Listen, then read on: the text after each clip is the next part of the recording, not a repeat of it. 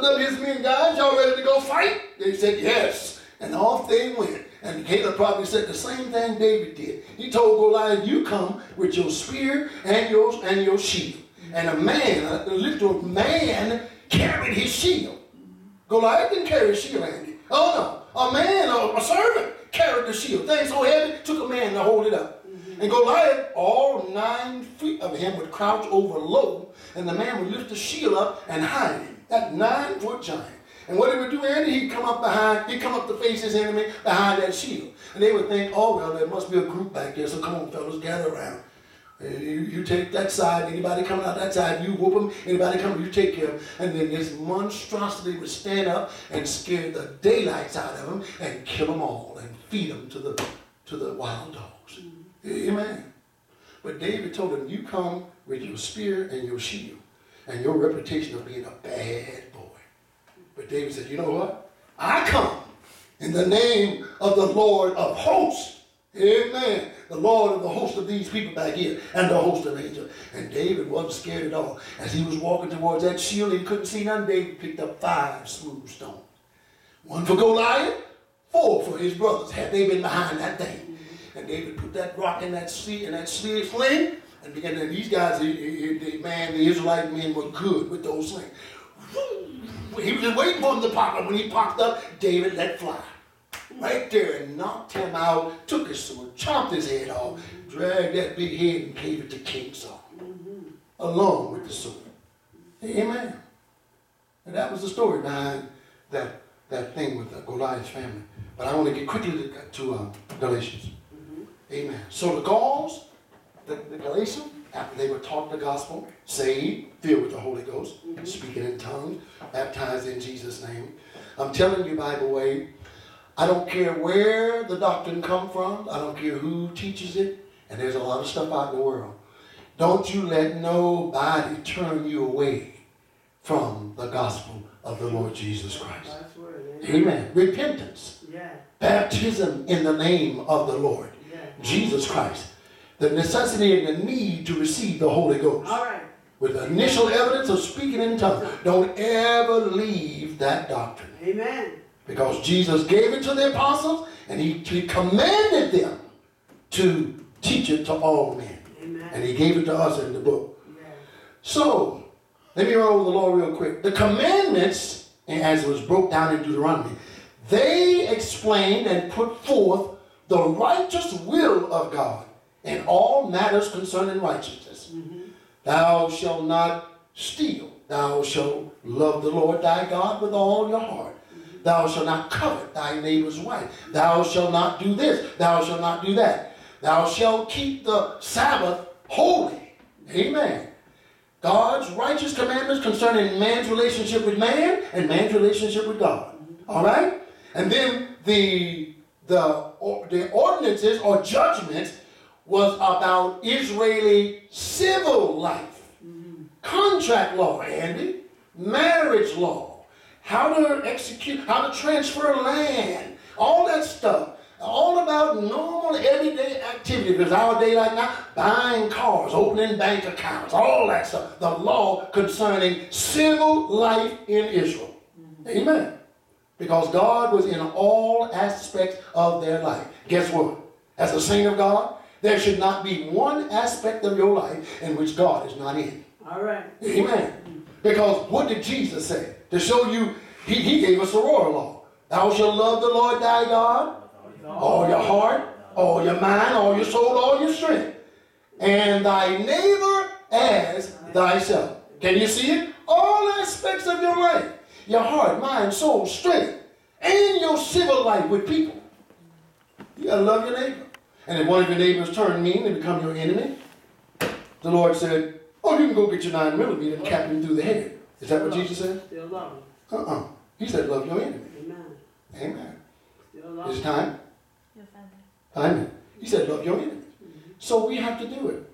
So, commandments taught the righteous will of God.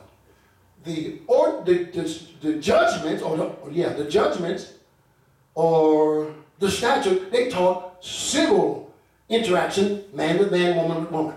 And then the ordinances taught how when we or the Israelites, not we because we were under law, when the Israelites broke God's commandments, God had a requirement of a certain type of offering that they had to bring to the priests.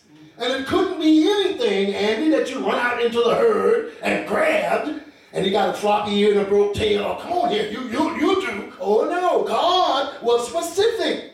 God said, you will bring me that offering, but it will be without spot and without blemish. So, and if he had a broke tail, disqualified.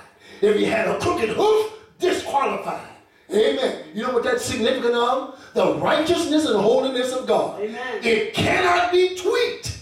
All right. To satisfy us. All right. We got to satisfy God's righteousness. We got to satisfy his holiness. We can't say, okay, God, this is the best I can come up with, so there it is. You have to take it or leave it. Amen. Not so, not so. Because the Lord said when he's come back for his church, he's coming, watch this again. When he comes back for his church, he's coming back for a church without spot or wrinkle or any such thing.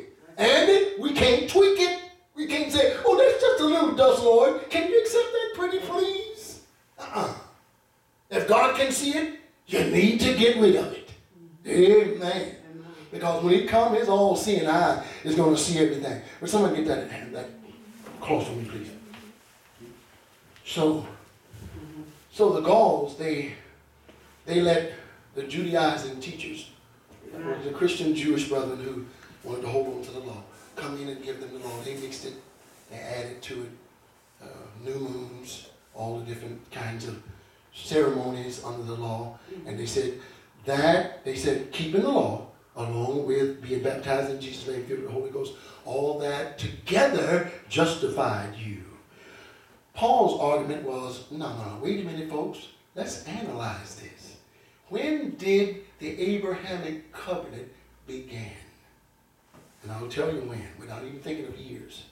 12th chapter of Genesis, when the Lord said to Abram, who later changed his name to Abraham, if you will come out from your daddy's house, away from the control of your community and your traditions, and follow my voice on this trip through the wilderness to a new land, I'm going to give you certain blessings. First of all, I'm going to bless you. I'm going to make your name famous. I'm going to give you a seed. A people is going to come out of you. You shall become the father of many nations. And he went on to say, and I'm going to give you a land. He didn't tell him what land or how much, but later on in Genesis 15 chapter, 17 chapter, 19 chapter, God specified everything he was going to give him, how many children he was going to have, even before the first boy was born. God told him all of this. And God one day told Abraham, come out. I want to show you what your heritage is going to look like. God said, look at the sands of the sea. God's daylight. Look at the sands on this beach. Can you count them, Abraham? Abraham said, no, Lord. He said, and then he must have stayed out there for a while. Or he said, it was still light enough for him to see the sand, but yet dark enough for him to see the stars. It must have been that case, because the Lord immediately told him, now look heavenward. See all those stars up there? This is going to be your natural posterity. Those heavenly stars, that's going to be your spiritual posterity. He said, can you count those stars up there, Abraham? Abraham said, no. He said, all right. And the Bible says, Abraham believed God. Hallelujah. Amen. Nothing had happened, saints of God. He didn't have not one inkling when his son was coming. But he believed God.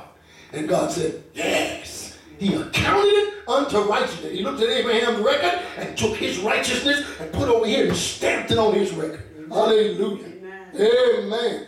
So if we obey the Lord today, and I got to quit it, we obey the Lord today, every time you obey God, every time you believe him and walk according to his word, and as best of obedience as you can, seeking to be perfect before God, you don't need to add nothing to it, brothers and sisters. You will be accredited. The righteousness of Jesus Christ will be accredited to your account.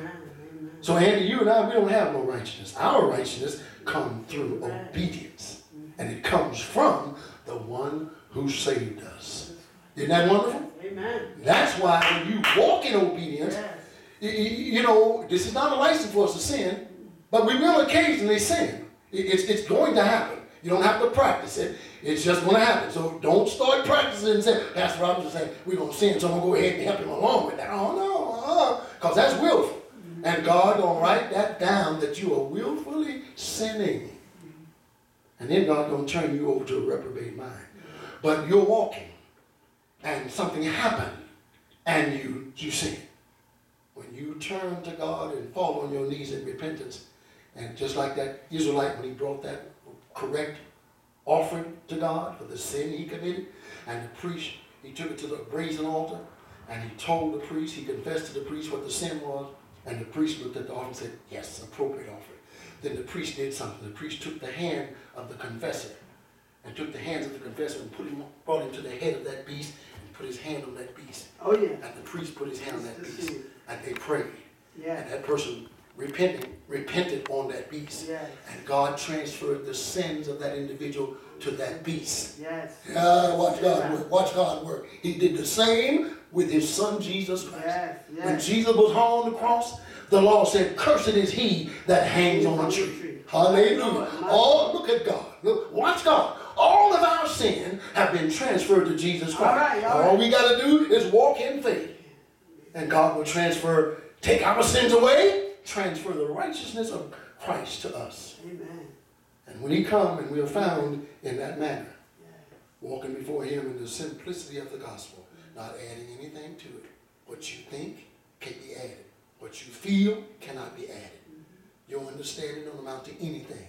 It's all God's gospel. It's the gospel of Jesus Christ. And we have to walk by it. I want to say what the Lord said to Abraham when we were going home. God commanded Abraham after he knew Abraham was going to be more than a friend of God, was going to be obedient to God all the days of his life, except for his sins when he was in the wilderness. And God told him to go to the rock. And that was Moses. God told Moses to go to the rock, and Abraham failed. So let's leave Moses out. Abraham failed. What were some of his failures? One of them was a failure of faith when he was down in the Philistine country, and the king saw him with his wife Sarah, and he thought that those Philistines, because Sarah was such a beautiful woman, he introduced to this king and to the people, to the community, this is my sister. And then the king was watching them one day, and you know how it is, Andy, when you and your wife is close and you're loving each other, you're gonna reach over and touch her, and she's gonna playfully touch it back, and you're gonna reach over and pinch her or pat her. And she's going to swing at you, Another while you get close to her, you're going to cuddle her in your arm. And the king looked at, huh? That ain't his sister. And the king got mad because the king had plans for her. The king was going to take her and add her to his harem.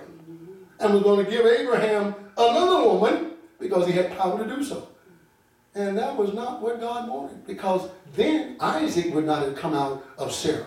Some Philistine would have come out of Sarah. And God would not have his plan messed up. That's right. So God let the king see it, and he got so mad at Abraham. He said, okay, here, take some stuff. You came down here because of, I think it was a famine or something. Here, take some stuff. We'll give you some food. Now, scat, shoot. Man, you'll mess me up. Get out of here. He put him out of the land of the Philistines. Because he had ideas, he was eyeballing Sarah. Yeah, that pretty girl. Oh, yeah. He had plans. But God cut that off. He showed that Abraham lied. So Abraham lied. He had lack of faith. Abraham failed several times. But he always got it right. He was like David. He got it right with God. And God counted unto him as faithfulness and righteousness. And he named Abraham the father of the faithful. And out of him come all that we now enjoy. The church, the Lord Jesus Christ, our Savior. So brothers and sisters, stick with this gospel. Amen. It's the only way we can be saved. Amen. There is no other gospel. No other. No other way. Amen. Amen. The gospel of Jesus Christ is it. He is the last. He is the final Adam. The first Adam failed, went into sin, and God had to save us, all of us as his children.